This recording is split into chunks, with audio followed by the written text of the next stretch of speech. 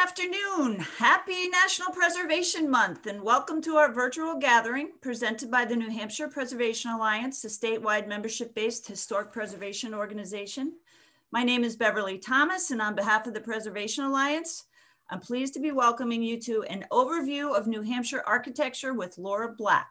We are now in our third month of Old House and Barn Expo on the road, our COVID-safe replacement of our postponed 2020 Expo. We'll be offering these virtual sessions throughout the year and hope to include some in-person events in the fall as well. We love getting you and other Old House and Barn owners and preservation advocates together to share practical information from highly qualified presenters, make connection, and offer you a dose of energy and inspiration too. A few housekeeping points I'd like to mention before we get started. I'd like to remind you we are recording today's session, so please stay muted to keep the background noise to a minimum. You may also want to spotlight the speaker during the presentation by choosing the side-by-side speaker option in the upper right-hand side of your screen under View Feature. Today's presentation will run about 45 minutes and will be followed by a 15-minute Q&A. I'll wrap up the program at 1 o'clock, but Laura has agreed to stay on for an additional 15 minutes for those who would like to continue the discussion. And because of our high numbers today, I encourage you to use the chat function for your questions at the bottom of the screen, and we will address them in the Q&A at the end. And before we close, we'll be selecting our lucky winner of our Expo Door Prize. And now I'm pleased to introduce our speaker. Many of you may know Laura Black, as she has been with the New Hampshire Division of Historic Resources for over a decade, with roles ranging from project director for a variety of DHR's more unique projects, to above ground compliance reviewer for transportation projects, and to coordinator of DHR's easement program. Her career has included work in both public history and cultural resource management. So I am pleased to turn it over to Laura. Thank you, Laura, for joining us today. Thank you very much, Beverly, and New Hampshire Preservation Alliance. The DHR is really pleased to participate in this program, and it's great that we're able to do this in a virtual way during this very unusual year.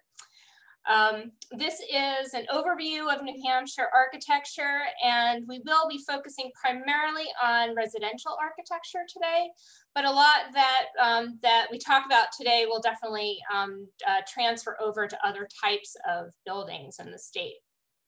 So I'll just jump right on in here.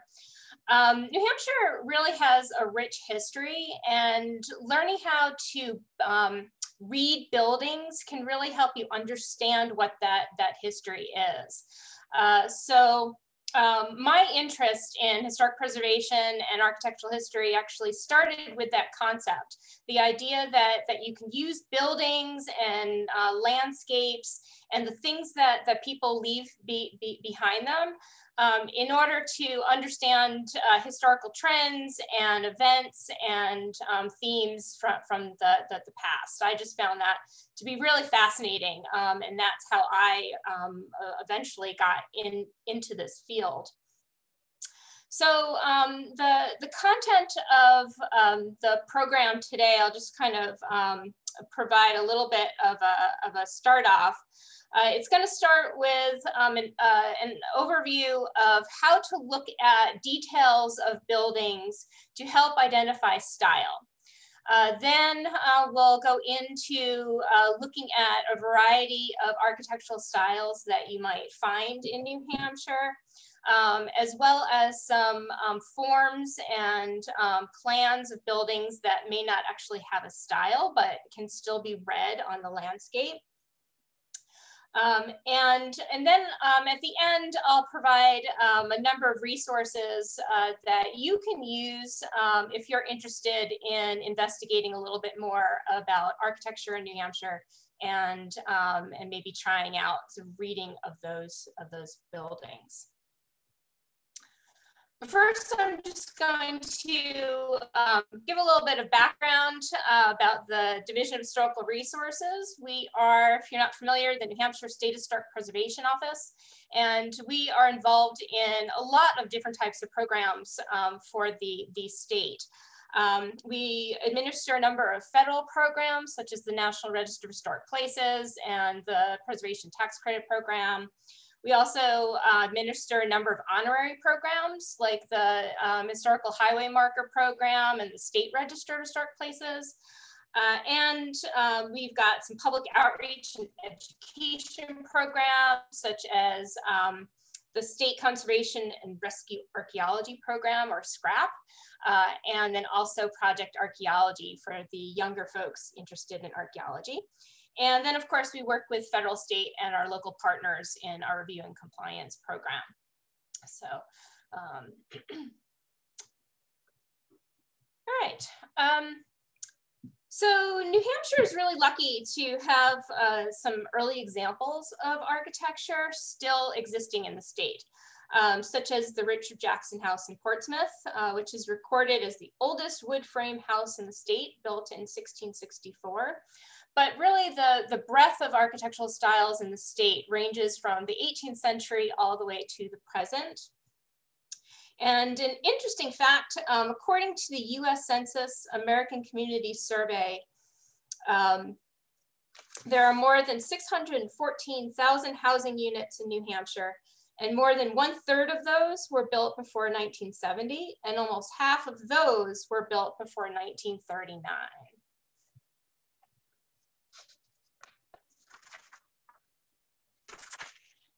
So what are we talking about when we're talking about reading a building? We certainly don't have to have the opportunity to go inside a building and investigate the construction methods. We can actually work with what we see from the exterior of the building. That's fine. We can learn a lot just from walking around the outside.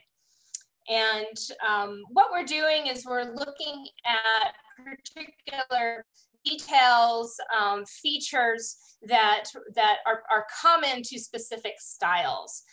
And those styles will help you, understanding what the style is will then lead you to a particular period and a construction period. And then understanding both of those will help you understand what that historical context in that community, in that household might be. So one of the first things that you might want to look at is these large scale features, such as roof forms. So you certainly have some simple roof forms, like here we've got the side gable and the front gable roof forms, fairly straightforward. There are the flat roof forms. You might find those more often on commercial buildings or industrial buildings. There's roof forms that are a bit more complex than the gable, such as the gambrel there.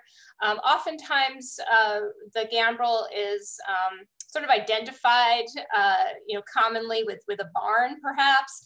But the gambrel roof is actually something that can very much define an architectural style. Then you have the hipped roof, and the asymmetrical, which the salt box there.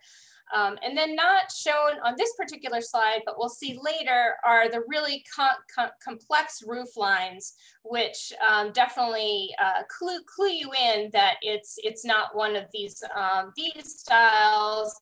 It's other styles like a Queen Anne perhaps, or an Italianate, and we'll see that a little bit later.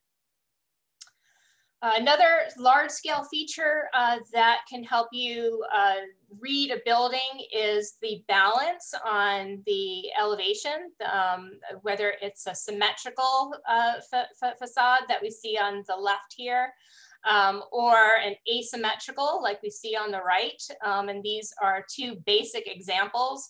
But this is also a concept, the symmetry or asymmetry on a building is definitely common to certain types of architectural styles.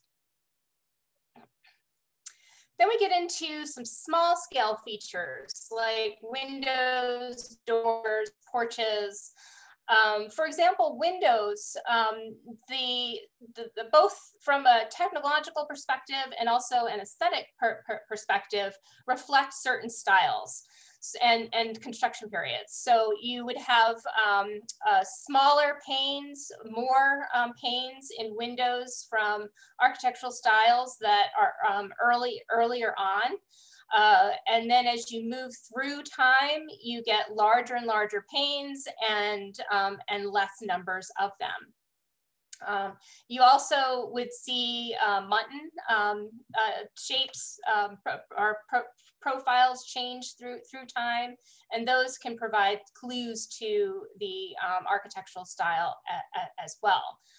Some other things that you can identify from windows would be styles of windows, aesthetic of windows that are really, really common to very specific styles. Like a Queen Anne, one of the Queen Anne architecture window styles is small panes around a larger pane of glass.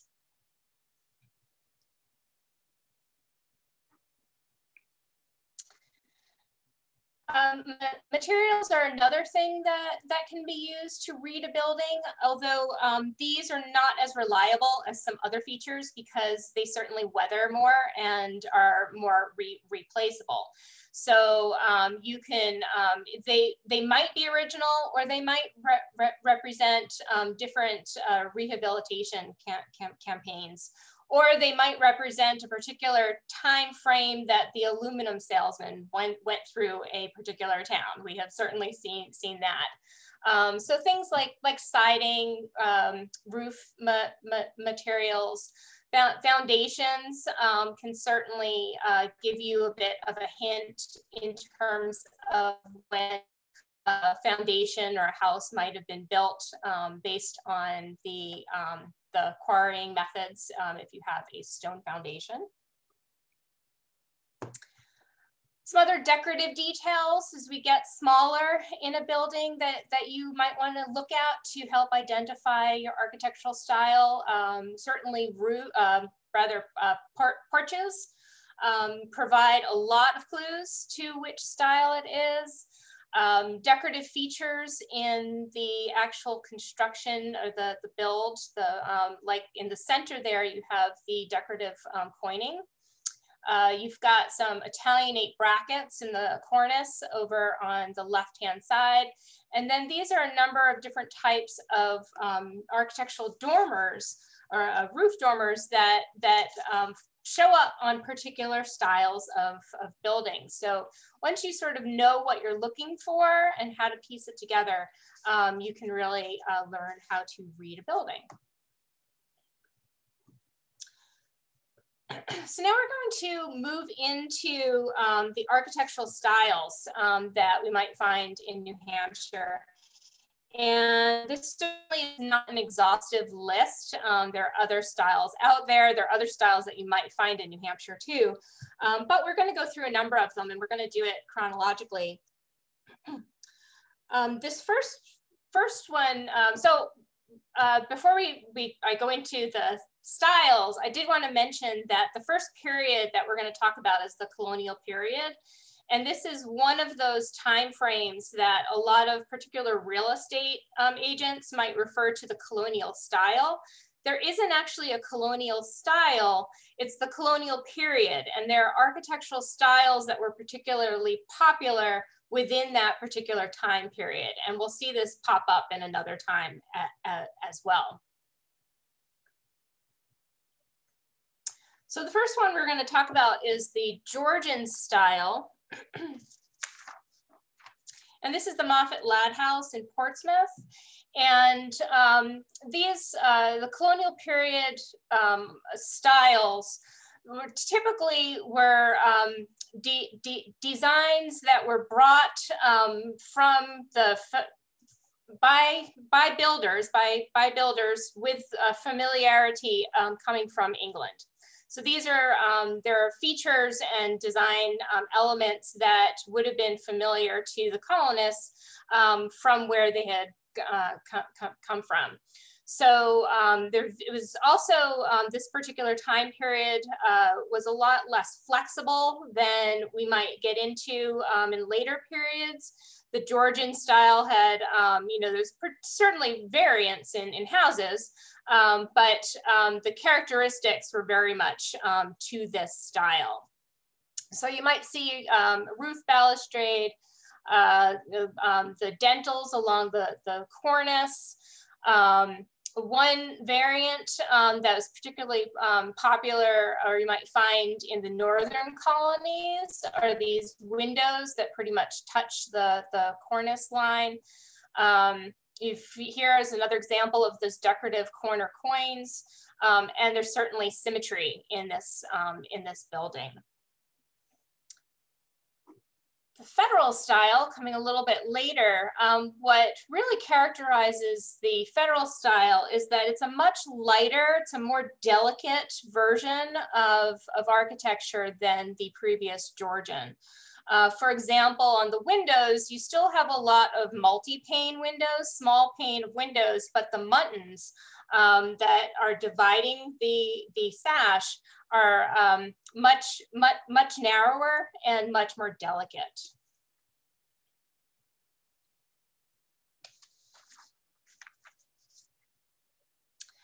So unlike the previous colonial period where the architecture was heavily influenced by what early colonists were familiar with, the Romantic period and the architectural styles popular within it were really evocative of Greek democracy and were thought to be particularly appropriate to a new republic. And these styles also rejected traditional ties to England after the War of 1812. So you see during this period more of a break from English traditions. Also during this time period, you have an increased use of pattern books. There were certainly pattern books in the earlier period, but during this time, pattern books were used with a lot more flexibility. So people could actually choose elements from different house styles, and you see a lot more transitional architectural style. So the Greek Revival,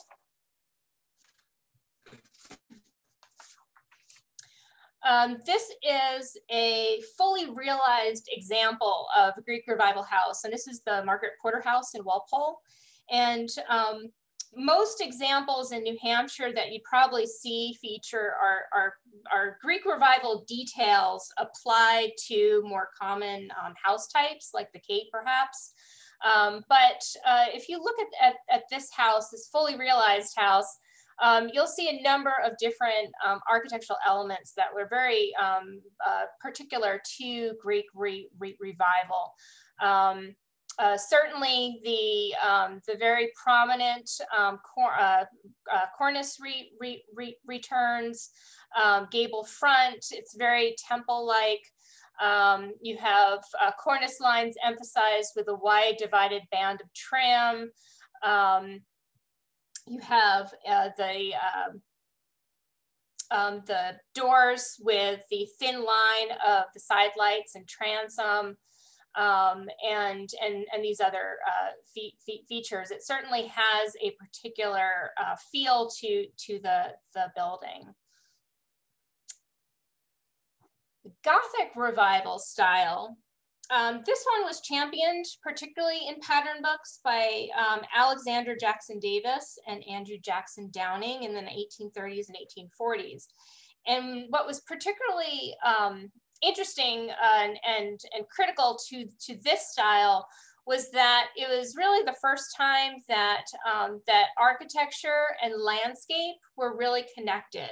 This was definitely emphasized as a rural house type, a picturesque house type. It was not really recommended or emphasized to be on urban in an urban landscape.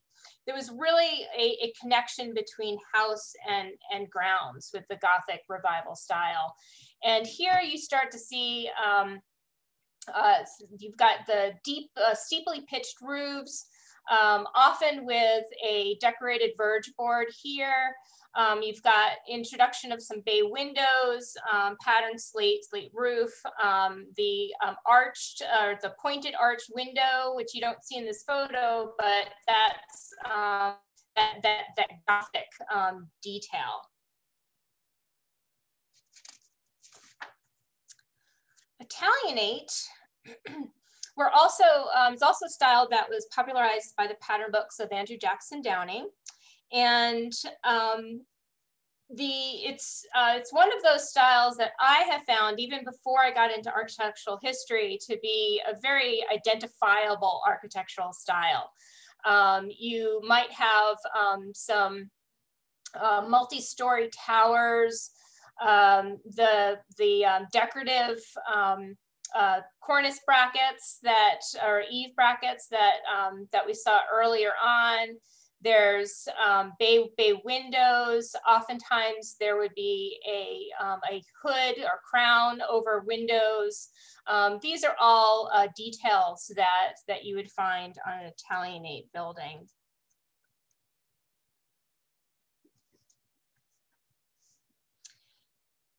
So the Victorian period, like the colonial and the Romantic, there is no Victorian style of architecture. The Victorian period was named after Britain's Queen Victoria, whose reign lasted from 1837 to 1901. And in American architecture, the styles that were popular during the last decades of her reign are generally referred to as Victorian. But again, it's really these various styles that were popular within the Victorian period. During this time frame, technological advances in construction, such as the introduction of balloon framing and moving away from timber framing, simplified the ability to build different forms from the traditional box-like shapes of architecture. So during this time frame, you'll start to see a lot of really complicated house shapes and a lot of decorative details that show up. There's a lot more flexibility in architecture, a lot more transitional architecture, taking features from one style and using it with others to build and design a house. Pattern books were a really big element during this time frame. Mail order house plans, these really expanded the range of styles and how they were disseminating throughout New England and throughout the whole country. People could really pick and choose. So during this time frame, I'm just going to point out, this is one example of how reading architectural style can help you understand a little bit about the history behind the buildings. So this concept of these pattern books is the dissemination of ideas. People were able to see all of these different styles and patterns and incorporate them into their own architectural plans. But also you have the railroads, right? This is a time frame where the railroads are going through, and so you have the ability to disseminate materials. So in areas where you might not have been able to access some of the decorative details, for example, of a Queen Anne house, they might have been able to arrive by railroad. Also, the railroads coming through communities would infuse communities with a period of prosperity. So you might see when the railroad came through, that would be a time in the community where you see styles relative to that time frame, where just, people had a lot of money and they were building, there was a building boom in the community. There may not even have been new buildings. You might actually see an older building, say a Georgian building, which has perhaps, Queen Anne elements applied to it. That might clue you into something happened during that Queen Anne phase regarding the prosperity of that homeowner or that community. So it's just sort of a mention of that, reading a building.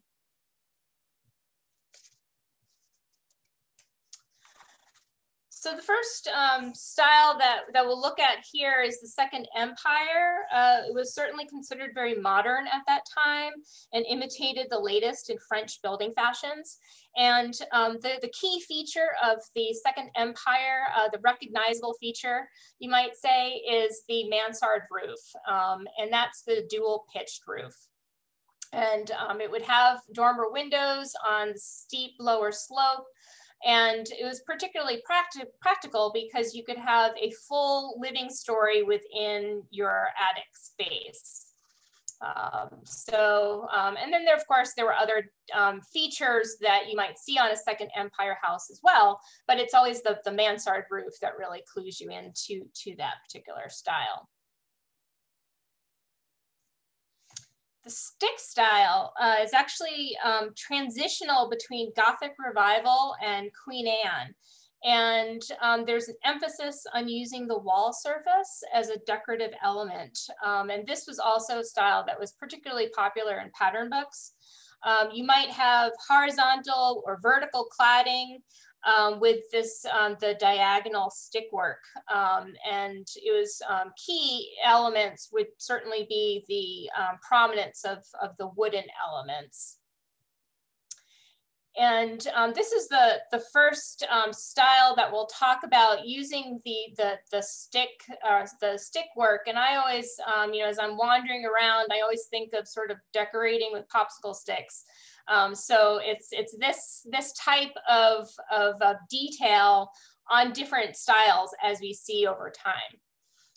And this, as I said, it's, you know, that transitional between Gothic Revival. Here you have the Gothic, the Gothic type of door there, the pointed arch. So Queen Anne is a style unto itself, but there are actually multiple variants within Queen Anne. And the style was named and popularized by a group of 19th century English architects, but of course the name has little to do with Queen Anne or the Renaissance architecture that was dominant within her reign at the early 18th century, but this is the Queen Anne style. It's a very decorative, detailed architectural style, really made use of the technological advances to have very complex roof lines. You might have rounded towers, a lot of you know, projections, bay windows. And some of the elements that you might see to help differentiate the different variants. The most popular, the most recognizable is probably the spindlework variant. And the spindlework, these, you know, delicate turned posts, lacy elements in the wall features, gable ends, that sort of thing. This particular example that you see here is actually a free classic variant. And the free classic variant would basically make use of classic elements. So things like the classical porch columns,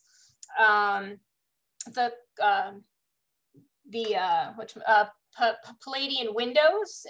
You might have that on a free classic, and cornice details would all show up on a free classic variant of a Queen Anne.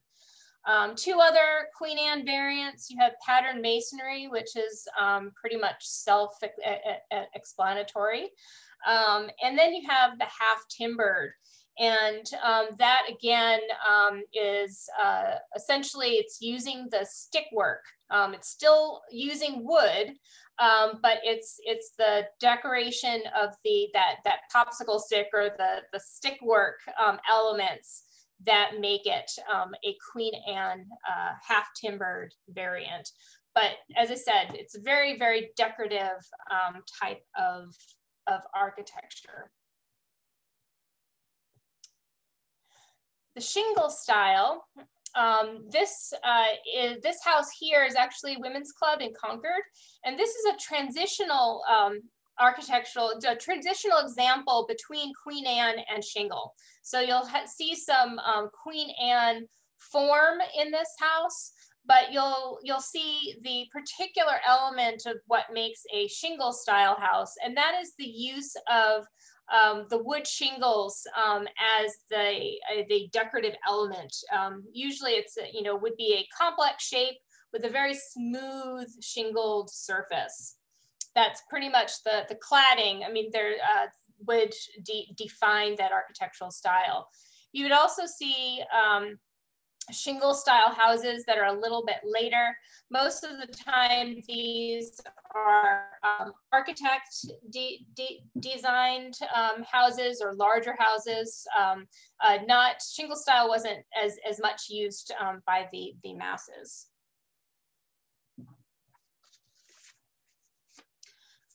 So the next period we're going to look at here is the eclectic period. And these are buildings that drew upon all of the preceding styles for inspiration. The early examples were often more transitional examples of architecture. During the middle period of this time frame, the accuracy of the representation of those traditional styles went up, so they were much more accurate in terms of copying the earlier periods.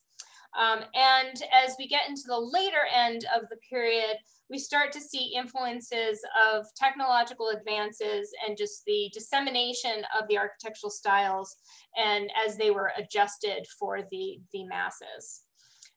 The bungalow craftsman is actually an early example of the modern movement, but it falls within this period.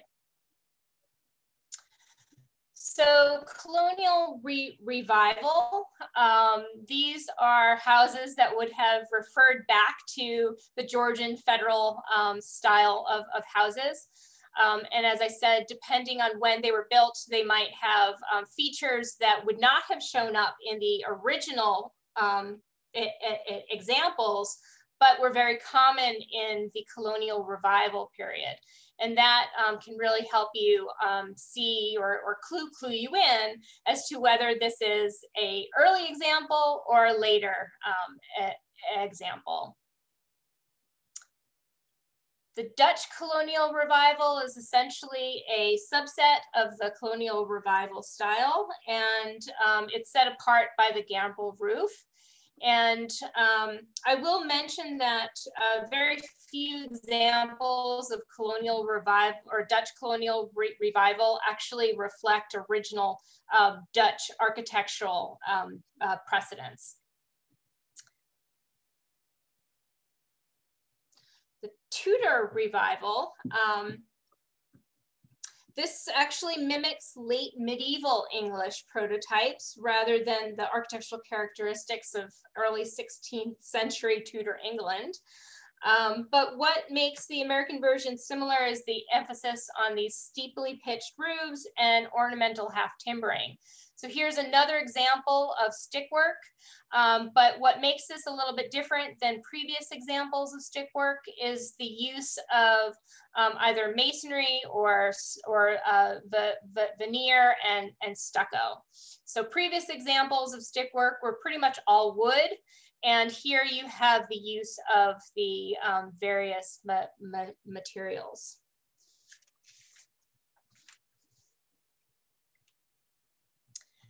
So the bungalow craftsman was actually inspired primarily by the work of two California brothers, Charles Sumner Green and Henry Mather Green, who practiced in Pasadena from 1893 to 1914.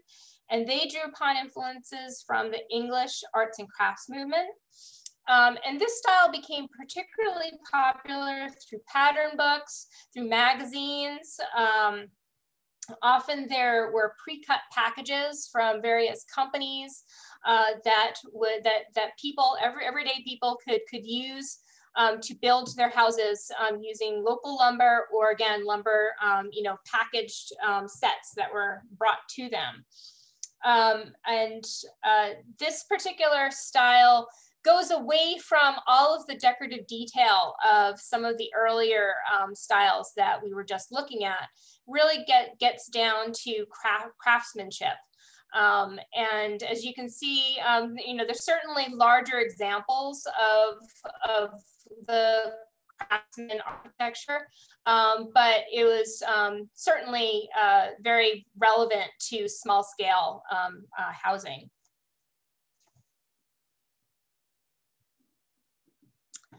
So now we're going to move into the mid-century modern period.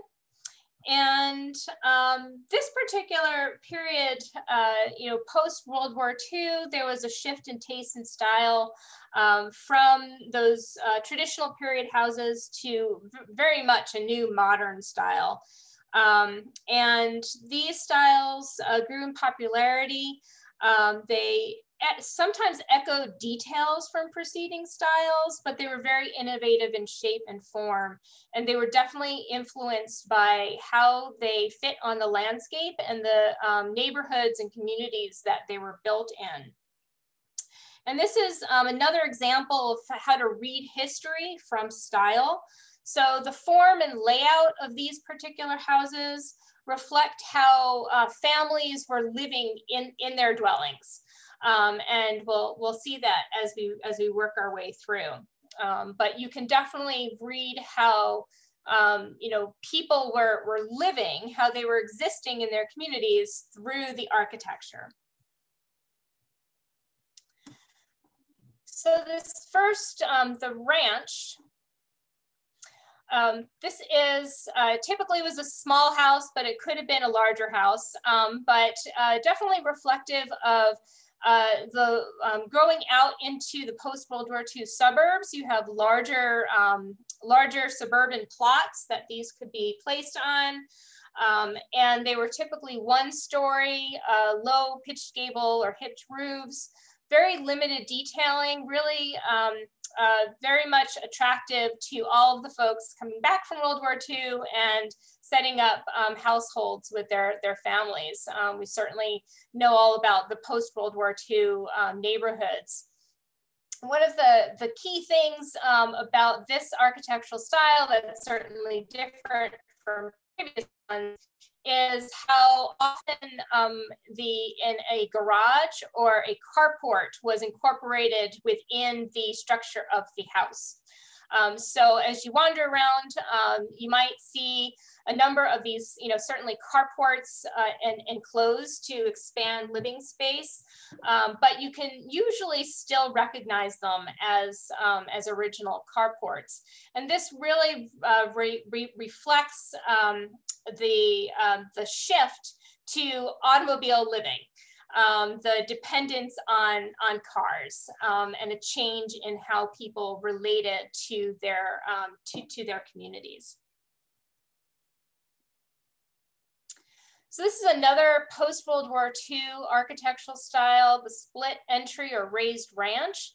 It's similar to the ranch, but it provided additional living space. So the split entry is actually, you go in and immediately you either walk upstairs to the, you know, to a main living area with bedrooms, living spaces, or you immediately walk downstairs into additional living spaces, perhaps den, additional bedrooms, garage, that sort of thing.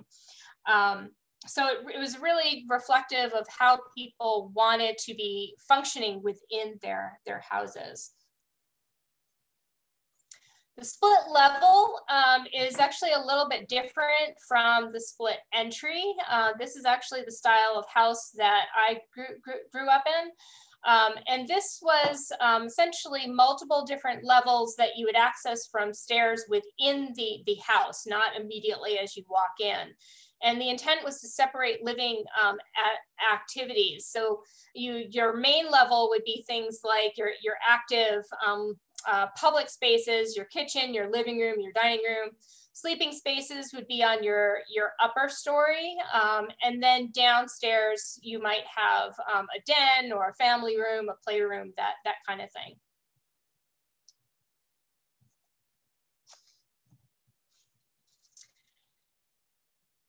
So notice that you don't actually have too many details to work with in terms of style. So you might be looking at building form and plan to help you gauge some clues as to when a building was built. Sometimes the building forms and plans might have architectural features appended to it, but we'll go through some of these. It's not so much style, but form. So here you have the center hall plan, and again, obviously, if you walk into the building, these plans become very obvious, but oftentimes you can tell what the plan is on the interior from the exterior. So you've got the center hall with the center entrance, you have the side hall with the side entry there, and then of course you have the very common cape.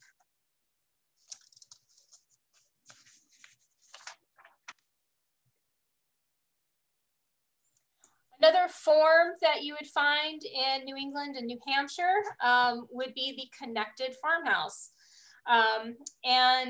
Essentially you have the main living activities in the big house.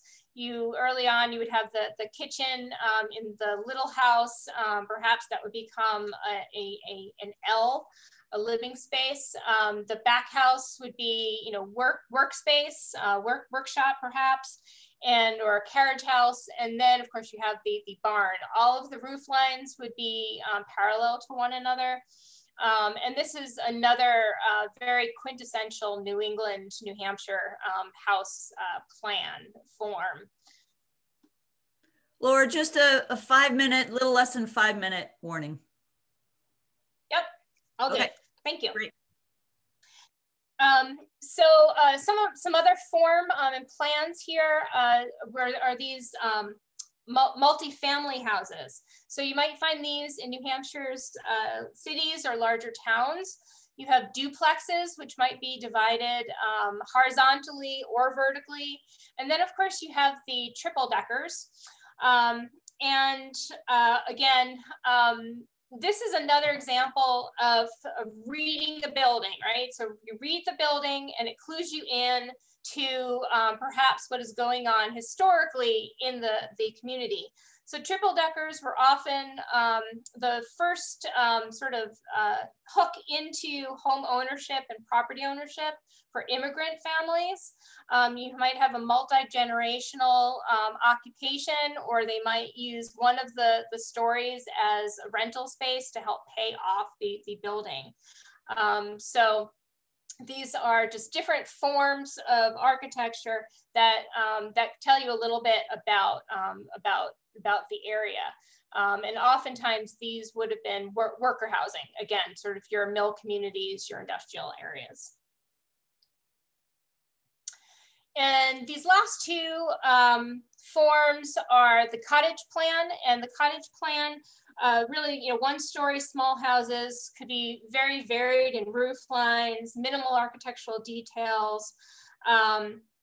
Very common type around the turn of the 20th century and then into the 1950s. And then a little bit bigger style, this is the Foursquare, 2.5 stories, very square, boxy architectural form. And oftentimes it was prefabricated and sold through catalogs. So that's, there are definitely more styles, more forms that you might encounter throughout New Hampshire that I didn't go through in this short overview. But here are some resources that you can use to research a little bit about specific examples of architecture in New Hampshire. Emmett, if people aren't familiar, is our newish, but it's been around a little bit now, our digitization of the DHR town files, all of our property files. There's certainly the Field Guide to American Houses by McAllister. This is the Bible of folks who wander around streets looking at architecture. Jim Garvin's Building History of Northern New England is an excellent source for understanding architecture and particularly construction methods, which I really didn't go into at all here. And then of course, Bryant Hall's New Hampshire Architecture Guide. So as you can see, as I mentioned earlier, there, you read a building, or you can read a building and garner from that building similar types of understanding of history and of community, of family, of historical trends that you might use from the resources in a library or an archive. These are, the buildings, the landscapes, the things that people leave behind often have as much to tell us about our history as those archival resources. And I just wanted to leave you with that, hopefully with a little bit of curiosity of what you see around. And then perhaps even thinking about how current architectural styles and materials that are popular today might tell future generations about us. So thank you very much. Be happy to answer any questions. Laura, thank you so much. That was fabulous. And I had listened to a similar presentation last summer that Nadine had given, and there was so much more additional information in this. So really nice job. We have not had anybody put any questions in. So I please encourage people to do that because Laura's here to answer questions. I have a couple that I will start with. One is you mentioned pattern books. Do you have, for those who would like to do further research on their house or houses in their neighborhood, do you have any recommended pattern books? Well, certainly the pattern books that were done by Downing and Davis, I believe that you can find those around in various places. I know that when I was working on my master's thesis, I found copies of them, whether they were, in libraries or reproductions of original ones. Certainly things like Sears and Montgomery Ward and a variety of those manufacturers, the stores, they had tons of patterns, and there's resources available to look at those. Let's see. Well, that's a good start. Anyway. Yeah, I can certainly, we can do a little bit of research and come up with a few others. I'll be sending a follow-up email tomorrow, and I'll put some of these names in that email for folks. Okay. Okay, a few questions came in. What is the Italianate building in Chester? I think you had an image of. So I don't know I don't know the names of all of the photos that are in the PowerPoint. Full disclosure, I didn't actually create the PowerPoint.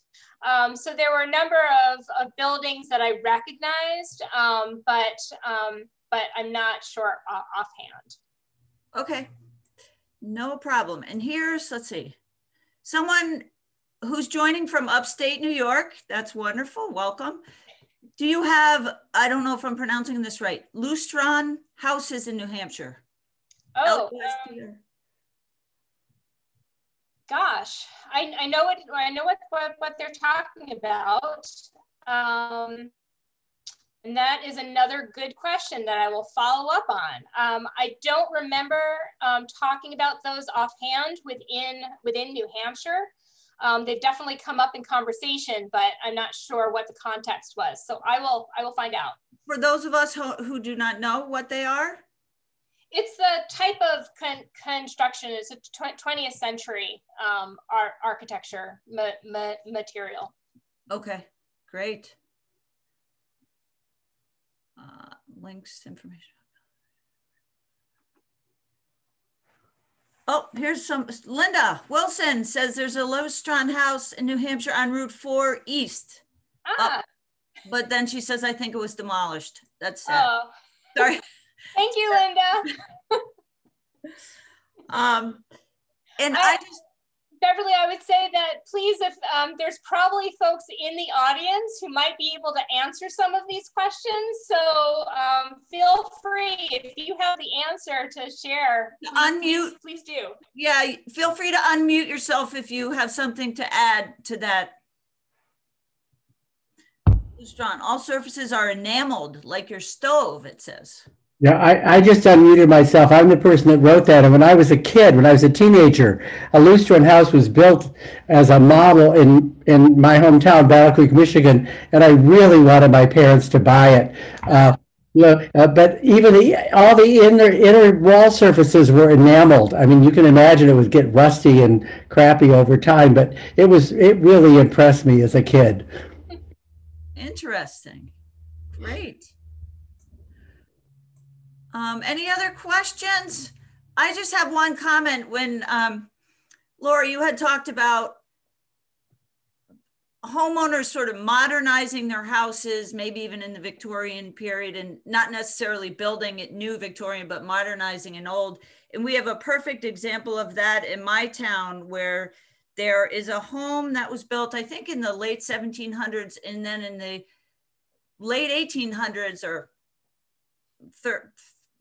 1870s or so, I don't know when exactly, they Victorianized it and changed it so much you would not have known what was underneath. And then sometime after that, 50 years after, they brought it back to the original look.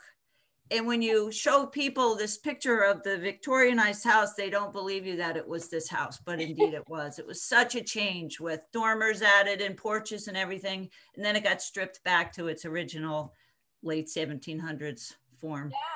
Yeah, no, that's a great example. And one of the things that you might be able to use to say, oh yeah, this was not built at this time, it was built earlier. Perhaps if you did have access to the interior, was looking at the timber framing versus the framing of a later style. But that would clue you in. Something happened at that property in that community in that later time period in the 1870s that there was an influx of money and a reason to upgrade and to make things modern. And then of course, 50 years later, it was a similar styles change. They had the money to change along with it. Yeah, I think for this particular house, it was a change of ownership. It was a new owner that came and did a big change. There was a similar example with different circumstances here in Danbury. The original town center was several miles north or west of where the town center is now. When the railroad came through in the 1840s, the town center moved, including the church, to where it is now. But that wasn't the only thing that moved, because there were a lot of houses in the way of the railroad and other buildings, and they were moved and cobbled on to houses that were already existing. And we know this for a fact because my sister's house, of early-ish Greek Revival, has an older building, which was probably a workshop or a shed, hitched onto the back with earlier construction. But you can tell because its roof is lapped onto the Greek Revival roof. Otherwise, we might have assumed it was an earlier cottage that grew. Interesting. Thank you, Linda. And thank you, Karen, for this comment. Look at Sanborn insurance maps. Laura, can you comment on the insurance maps, please?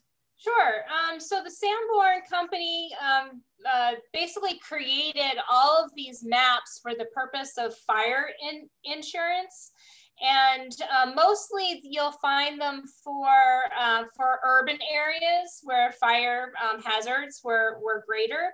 But even in smaller urban areas, smaller towns, you might be able to find Sanborn maps. And they really ranged from the 19th century into the 20th century.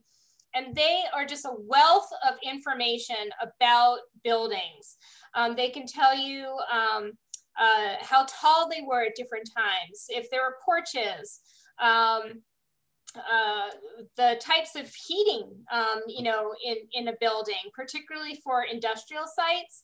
There might even be notes, you know, that there's a night watchman there. So you can definitely, you can follow through the various Sanborn maps to watch the evolution of a building. Oh, it went from 2 stories to 3 stories, or, you know, or the opposite way, or it had a 2-story porch where it used to have a 1-story porch, or now it has a tower, and before it didn't have a tower. All of those types of details. A lot of them are color coded, but there are also versions that are not color coded, and they're keyed in different ways. And you can access them in a variety of ways. It's been a little while since I've accessed them here in New Hampshire. I think it was through Dartmouth, but I might be mistaken. But they are accessible, and they're really great. And I have to point out, we do have a House Histories program coming up July 13th with Andrew Cushing and May Williams, and I think Andrew's on the call today, talking about how to research your home's history, and they do talk about Sanborn maps. So stay tuned for that.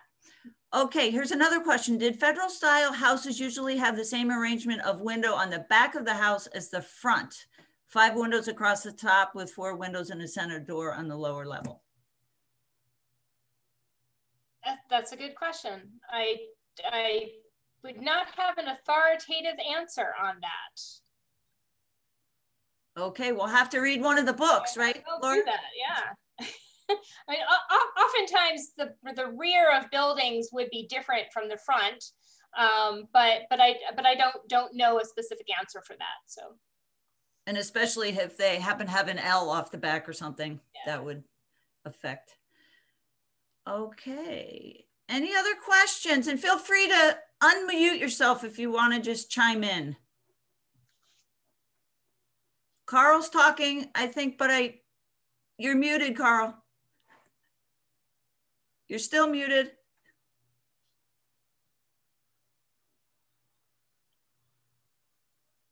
There we go. Okay. Yep. And my question is, when did sheet metal roofing come into general use in New Hampshire? And I'm thinking not only of barns, but in particular of barns. These are all really good, specific questions that I am going to look into and see if I can get some answers for Beverly as she sends out her email. I don't know exactly. There is a wonderful book. I don't know if this would be considered part of it, but a number of years ago, it was basically 20th century building materials. And when all of those building materials came into use. And so that answer is probably in that book somewhere. And I will get Beverly the name of that book. Thank you, Laura. Thank you. Okay, I think I'm going to do my wrap-up comments now. And then, as I said, Laura's willing to stay on for another 15 minutes or so if you'd like to stay on after I do the wrap-up. And I just remind everybody, stay on until we choose the door prize winner, which we will do in about 1 minute. But I just wanted to thank Laura very, very much for this wonderful presentation, Laura. It was really great. Oh, thank you.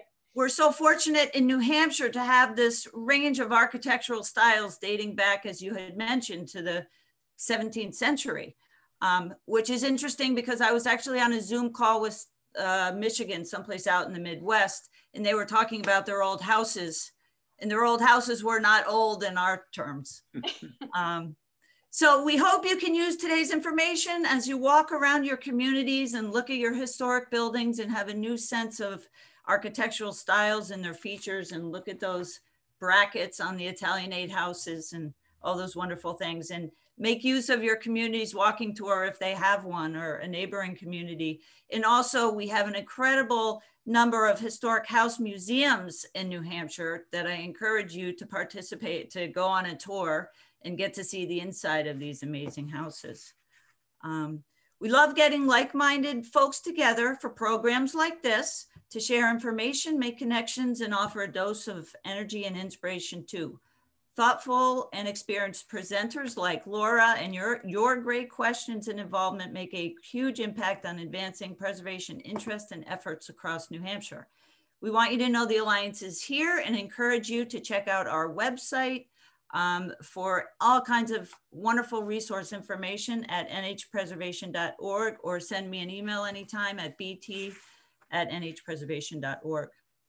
Our next Expo session will be next Tuesday at 5 with Steve Bedard Preservation and Restoration, presenting Assessing Your Historic House Before Work Begins. But it's a great talk. Even if you don't have any major project planned, he covers great maintenance items for any old house owner. So I encourage you to check that one out. Again, visit our website for the full list of all the Expo events and to register. I'd also encourage you to check out our Expo guide of the 50 products and service providers on the Expo page of the website. Okay, and for those who have been to our in-person Expo in the past, you know we love to give out door prizes as our appreciation of your involvement with us. So at this time, I'd like to turn it over to my colleague Maggie Steer to announce the lucky winner of Brian Toll's New Hampshire Architecture, an illustrated guide. It's a great resource to have in your car as you're traveling around the state, admiring our amazing architecture. So Maggie, who is the lucky winner? So a copy of this book, Laura showed it in her slideshow with a different cover. Our lucky winner is Robert Pascoe of Concord, New Hampshire. Is Robert still on? Feel free to unmute yourself, Robert, if you're still here. Yes, this is Barbara Pascoe. Robert's in the kitchen. Oh, good. Great. You can speak on his behalf, Barbara. Oh, no, he won a book. Oh, boy. Oh, here's your book. What's it called? It's called New Hampshire Architecture, an illustrated guide. And it's arranged by county and town and includes all the important buildings in the state. Sounds like a historical romance. No, it's really a wonderful guidebook. It's like a field guide to great buildings in New Hampshire. Oh, and we love to explore. That's perfect. Yeah. Great. So I will connect with you on how to get it to you, okay? Yeah, I'll stay on. Okay, thanks for joining. You're welcome. Thank All you. right, so please watch for follow-up email. I'll be sending out an email probably tomorrow with links and additional resources and a recording of today's session if you'd like to share that with folks, and a short survey to help us plan future programs. And please help keep the Preservation Alliance vibrant by making a donation or considering a gift membership. Thanks again to Laura for her amazing presentation, and for our partners at DHR, to our Old House and Barn Expo on the Road sponsors who are listed here on the slide, and to all of you who are supporters of our critical work that helps to advance efforts to save and steward special places around New Hampshire. We wish you well and look forward to seeing you at future Alliance programs. So for those who would like to stay on, we welcome you to stay on for another 15 minutes or so of discussion. Otherwise, enjoy your beautiful afternoon. Thanks so much for joining. And Laura, you can stop sharing. Great, thanks. All right. So at this point, I think our numbers are down a little bit. So if people would like to unmute themselves and share a comment, ask a question. I have a question. Great. And it's about the Cape. Was the Cape form pretty much used continuously throughout our history? Yeah, it's pretty pretty standard. It's, you know, it certainly with the early examples of it here, but where I grew up on Long Island in New York, I thought of the Cape as a post-World War II style.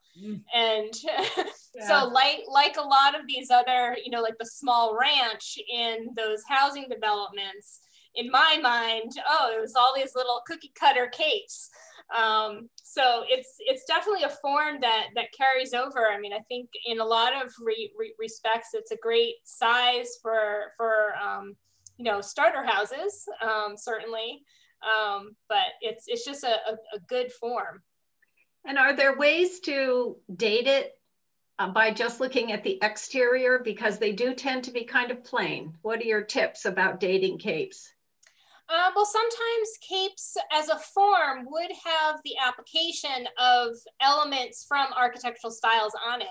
So, you know, it's not always a perfect science, because as we've talked about earlier, you know, you may have had sort of an evolution of things being applied to, or, you know, other, you know, the form, the building originally. But you might have, say, you know, a cape with Greek revival details on it. And perhaps with a little bit of extra research, you can put those clues together and say, oh yeah, this was built during the Greek revival period, during that time frame. So those types of things. And windows too, right? You know, and a shingle style cape, but you know, other styles certainly play into the cape form.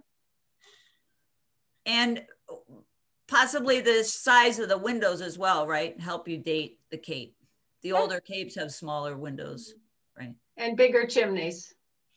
Yeah, I haven't even really thought about this. Do the modern capes, what do they do with their chimneys? Is it still a center chimney?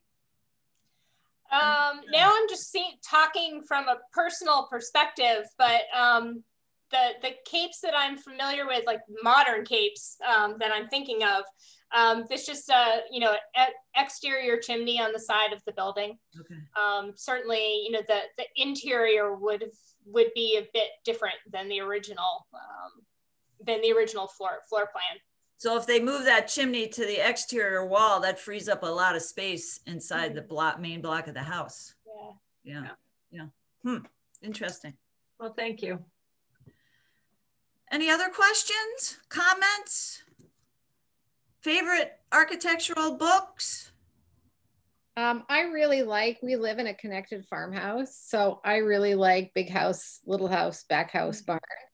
And we moved from Massachusetts, where we had a mid-century modern bungalow.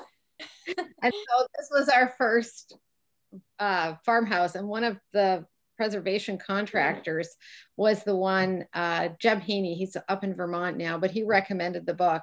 And apparently there was a nursery rhyme that kids used to sing. I haven't been able to find it, that has a tune that goes with the Big House, Little House, Back House, Barn. And it's so interesting when Laura was talking about the parallel roof lines, because I'd never actually thought of that. There's a few we live in the south end of Concord, and it's true, no matter what size the house is, you know, the footprint is the same. And ours is probably a medium-sized one. We have neighbors who have an enormous one. And, but they're all the same, you know, every single one of them. And on one side of the house, it looks like a normal house. However, if you go to the west side, you can literally see where every connection is. So we have a big house, a little house, a back house, a barn. And then we have, actually, I'm in the barn. I'm upstairs in the hayloft, which is our family room. And then we have a second barn. We have a little tractor barn that's been attached even to this barn. And when we bought the house, you could go from the front of the front door to the back of the second barn without ever going outside. We've closed that one door off now, but and then there's probably 200 feet or something. Yeah, something like that. Yeah. So the debate has always been, did they do it? You know, out west, you never see a connected farmhouse. You see them a few in Maine, you see them in Massachusetts and Connecticut. They're very New England. And the theory was that, the research I've done was that they didn't put them out west because there was a fear that if there was a fire in the barn from the animals, the dwelling would burn, and if there was vice versa. However, that there has been no more evidence that happened with a connected house versus with a separate house. And that's why the pattern didn't take on in the rest of the country. Other people have told me, oh no, that's just a pile of bunk. It's because Yankee farmers were very frugal with trying to keep themselves warm, and they just didn't want to go outside. They wanted. Yeah, if you read Tom Hubka's book, yeah, he says that is not the reason. You know, the Yankee farmer staying warm. It's the little micro industries on a farm that were performed in each of these little spaces within these buildings. Yeah, and Tom Hubka actually does do presentations around New Hampshire and Maine in the summer, usually, because he comes to Maine, and I think it's western part of Maine for the summer. I haven't heard if he'll be around this summer, but it's a great presentation. I think you'd be very interested in it, Barbara. Oh, I see it. When we first moved here, our youngest daughter was a teenager, and she, I remember, because I think there's five staircases, maybe 6 between all the buildings. And she was trying to find her bedroom, and she burst into tears. This little staircase goes into the kitchen. And she said, I can't find my bed. It was so funny. Why did you buy this crazy house? And now it just seems so intuitive. All right. Thank you for your comments, Barbara. Anybody else before we close for today? No? All right. Well, thank you all so much for joining. And thanks again, Laura. It was wonderful to have you. Really great. And get out and enjoy this afternoon, everyone. And again, happy National Preservation Month. Bye-bye.